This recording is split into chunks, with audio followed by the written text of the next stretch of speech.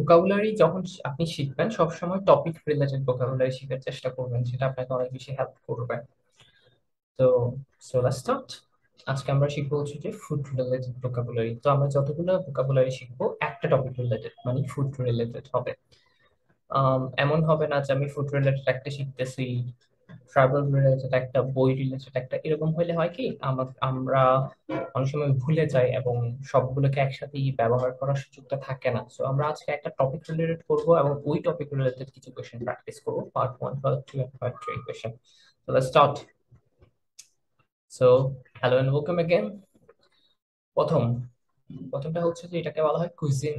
এটার উচ্চারণটা একটু খেয়াল রাখবেন। কুজিন, যেটার মানে হচ্ছে যে রান্না করার স্টাইল। যেমন বাংলাদেশে একটা রান্না করার স্টাইল রয়েছে, ইন্ডিয়াতে একটা, ইতালিতে একটা, বা টার্কিতে একটা। সো প্রথম ওয়ার্ড হচ্ছে কুজিন, যেটার মানে হচ্ছে যে রান্না করা।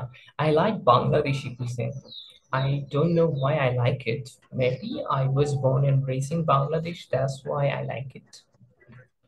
বাংলাদেশিরা একটু স্পাইসি ইনগ্রেডিয়েন্টস দিই, যার কারণে আমাদের খাবারগুলো স্পাইসি হয়।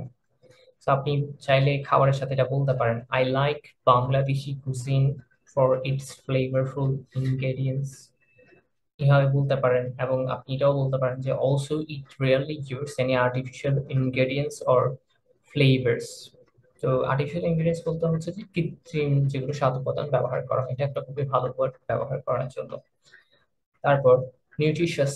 নিউট্রিশাস অর্থ হচ্ছে পুষ্টিকর। নিউট্রিশাস এর উচ্চারণটা দেখবেন একটু, নিউট্রিশাস। এটা আপনাদের জন্য, এটা হচ্ছে গুগলে যে উচ্চারণটা দিয়েছে, আমার মনে হয় যে এইভাবে উচ্চারণ করলে আমাদের জন্য বেশি সুবিধা হবে। নিউট্রিশাস, এভাবে উচ্চারণ করলে বেশি ভালো হয়। এটার মানে হচ্ছে পুষ্টিকর।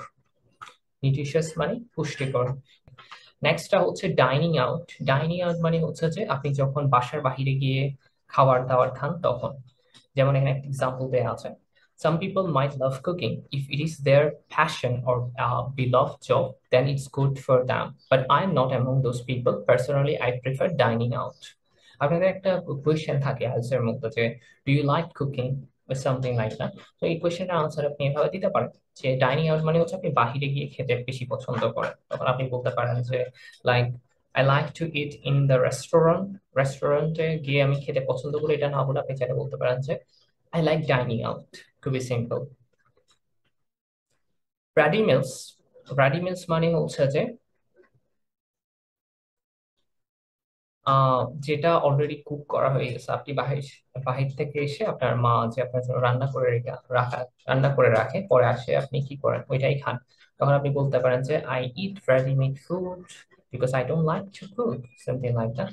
টেক অ্যাওয়েজ অর্থ হচ্ছে যে আপনি যখন ফুড পান্ডার মাধ্যমে যখন আপনি খাবার নিয়ে আসেন, মানে অনলাইনে অর্ডার দিয়ে বাসায় যখন খাবার নিয়ে আসতেছেন, তখন আমরা সেটাকে টেক অ্যাওয়েজ বলি। I may prefer in a cafe or restaurant and eaten at home. So টেকঅ্যাওয়েজ বলতে হচ্ছে যে আমরা কি করতে পারি, যে আমি যদি, আপনার যদি অনলাইন থেকে খাওয়ার এনে এনে খাওয়ার অভ্যাস বেশি থাকে, তখন আপনি বলতে পারেন যে যদি অনলাইন থেকে খাওয়া এনে এনে খেতে অনেক বেশি ভালো লাগে, তাহলে আপনি বলতে পারেন যে I often it ready mills and টেকঅ্যাওয়েজ, R I often it টেকঅ্যাওয়েজ। এভাবে বলতে পারেন যদি আপনার অনলাইন থেকে বেশি খাবার রান্না পছন্দ হয়ে থাকে।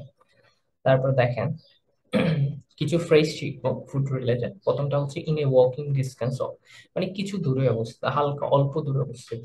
যেমন একটা এক্সাম্পল হচ্ছে I like to talk about a nice little restaurant in a walking distance of my apartment call 7 days. 7 days কিন্তু একটা রেস্টুরেন্টের নাম, যারা চট্টগ্রামে আছেন তারা জানেন।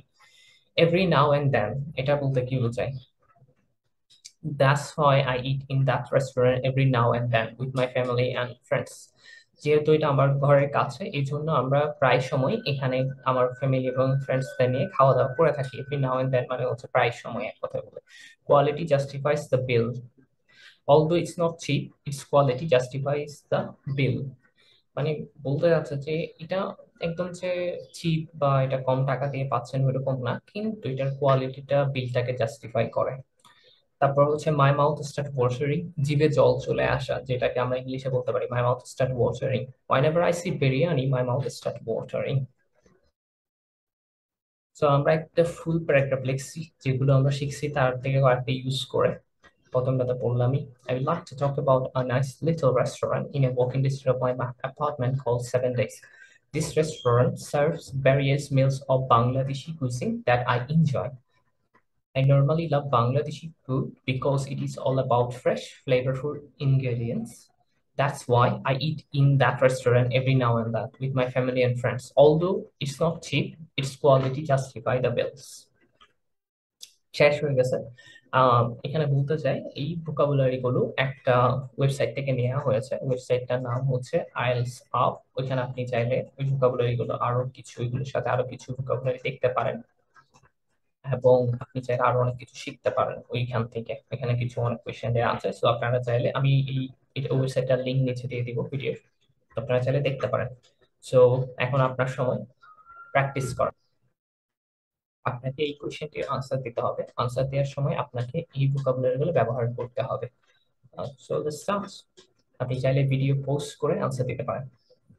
What is your favourite cuisine? Post the video and give the answer. Next question হচ্ছে, how can we make people it healthier? Pause the video and give the answer. Now let's move to the part 2. You will have 1 minute time for taking preparation, then you have to talk for 2 minutes. Here is your paper and pencil. If you want to take note, you can take note. চাইলে ভিডিওটা post করে এটার answer দিতে পারেন। 2 minute at least কথা বলতেই হবে। So let's start. Pause the video and give me the answer. Yeah, you did amazing. আপনি অনেক ভালো করেছেন। And I hope যে আপনি আজকে নতুন কিছু শিখেছেন। So that's it for today. See you tomorrow.